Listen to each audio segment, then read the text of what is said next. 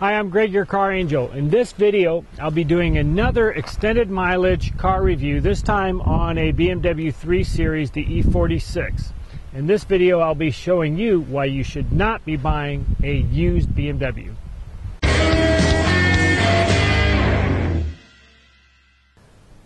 Maybe you're one of the people that think that BMW is God's gift to the automotive world. And if you are one of those people, then maybe this is not the video for you. But this video is made for people who really want real-world truth about these cars and how much they are to maintain as a used car. The fourth generation E46 was introduced in 1999 and ran through 2006, and it's widely considered a BMW success story. However, there were lots of problems over time that developed, which brought this car from what was first known as a great car with incredible engineering prowessness to now sort of a sloppy engineered second-rate car to buy used. Now, to begin with, I'm just going to start with the engine and get right to it. And you'll see right away that this is a typical problem of BMW. See, that always comes out. The emblem here, it's either highly faded or it just comes off. I don't know. You see that a lot. Now, this is the 2.5 liter engine. Generally, this is a well-designed engine. It's aluminum block. But the problem is that there was catastrophic overheating problems in this car due to many things. The first and primary thing is this expansion tank. It was prone to cracking. I guess the plastic is a little bit inferior on this. There's a lot of plasticky parts all along the cooling system, the clips, the hoses, the expansion tank itself.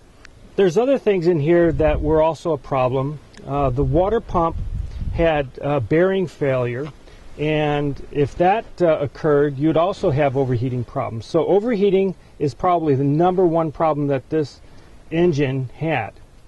Another problem that you often see in a BMW 2.5, and I see this in a lot of German cars, is that the ATF fluid in here just leaks. I don't know why they couldn't design this to not leak, but here it is after I cleaned it up.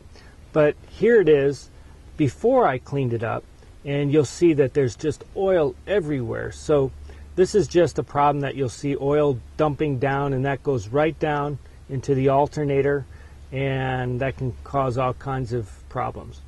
So if you're going to override my recommendation and go ahead and purchase an E46, one of the critical things that you want to make sure of is that the prior owner has completely gone through and replaced the water pump, the thermostat, the expansion tank. You want to make sure all of these things were done, because this is the #1 problem on this car.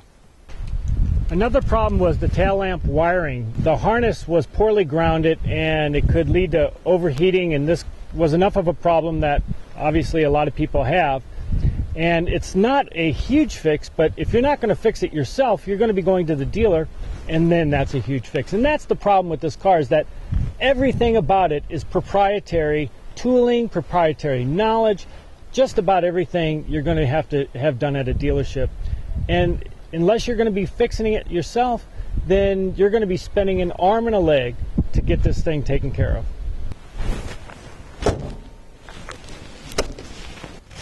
Okay, now I'm going to go inside the car, and this is really where the trouble gets bad. Okay, so this car has 118,000 miles on it.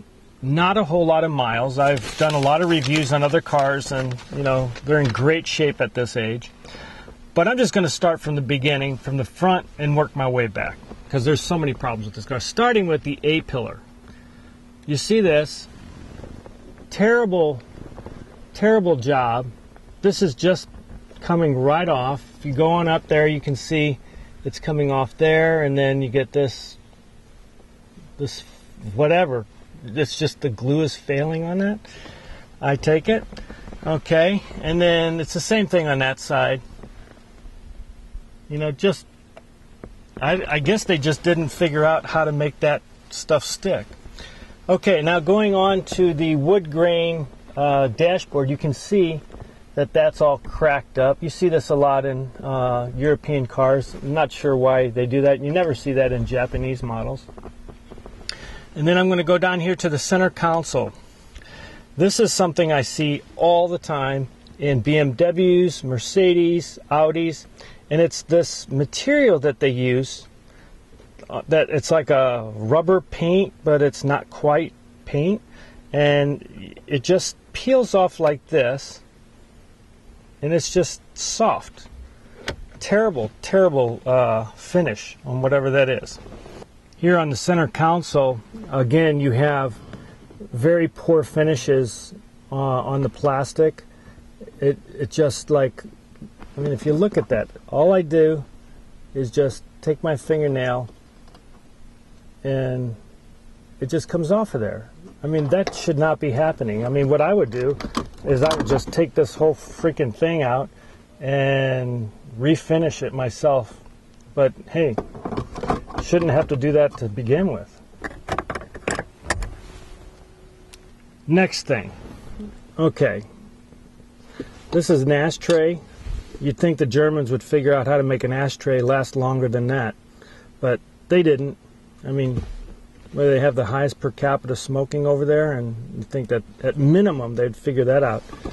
I guess this is a part that the previous owner was keeping so that Hans can take care of it later. Coming up to the sun visors, they don't even get spared. There's cracking starting to happen right there. And just to show you that you have the same thing over here, right? That just should not be happening. Again, the materials on this car, the plastic is just very inferior.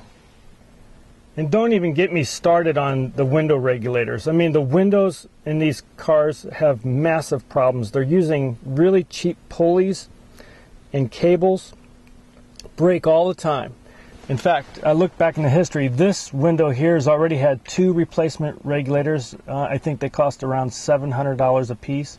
And then this window regulator broke just recently, right? And the reason that there's a sweater stuck in there was because the owner couldn't roll the window up and was trying to keep the hot air from coming in. So winter or summer, that always is going to be presenting a problem. Oh, and here is another one of those areas where the fabric is just pulling away from the surface. I mean, that's just ridiculous. Okay, and speaking of material, look at that.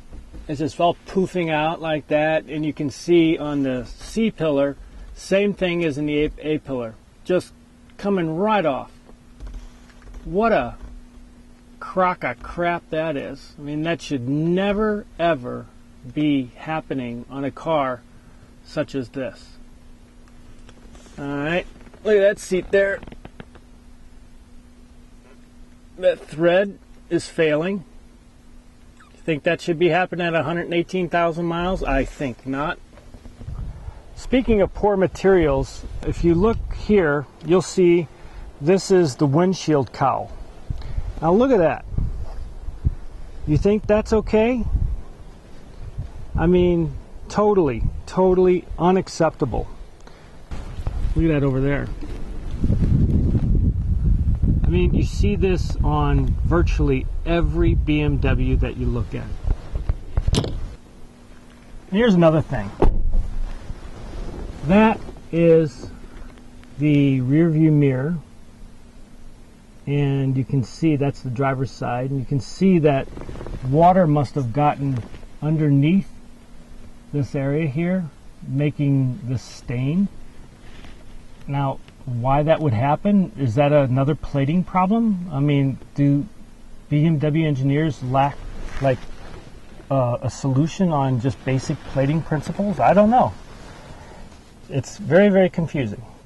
It's confusing because you pay a lot for a BMW, and you'd think that this car would be engineered, you know, better than a typical Toyota Corolla or even a Hyundai Elantra or a Toyota Prius. But the reality is, they didn't design it to last much beyond 100,000 miles.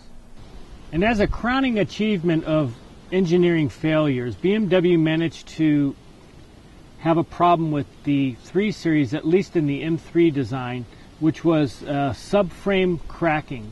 This was such a problem that there's actually a class action lawsuit against BMW for that. Now I have to say, enthusiasts really love this car, and for good reason. When everything is fixed up, it's really an amazing driving machine. But it's the fixing up part that's the problem. So, the recommendation is to not buy a used BMW. Unless you have your best friend named Dieter or Hans, then it's okay. Or if you're a competent mechanic and you can do everything yourself, great. These are nice cars and they drive beautifully. They're actually the benchmark for all other cars and how they drive. In other words, all other manufacturers try to achieve the same driving feel that the BMWs have achieved. However, keep in mind that you're going to be married to a dealer otherwise, and it's going to be a very expensive car for you to keep. I'm Greg, your car angel. Thanks for watching. I'll see you in the next video. Take care.